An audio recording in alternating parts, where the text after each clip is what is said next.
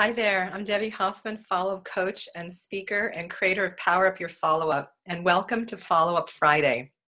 Last week I talked about how important it is to set an intention before anything that you do in your business.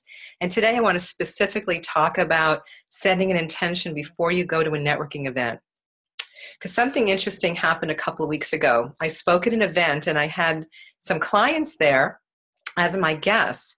And after the event, we were on a coaching call, and they shared with me what a turnoff it was interacting with some of these people there because they were coming across so desperate and needy for clients.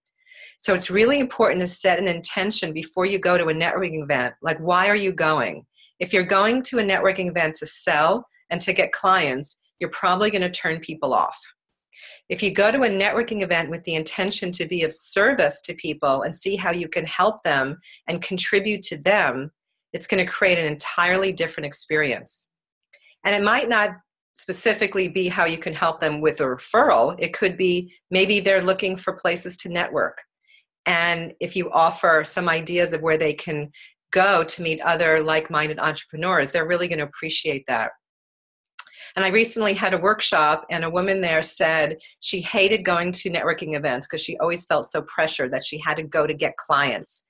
And after I talked to her and the group about this whole new way of networking to show up in service to people and see how you can add value to them and help them, she felt so relieved. And she said, I can go to networking events now because it's not about me. It's all about helping them. And I'll tell you, when you help people, their guard drops because they're so defensive because everyone's always trying to sell them stuff.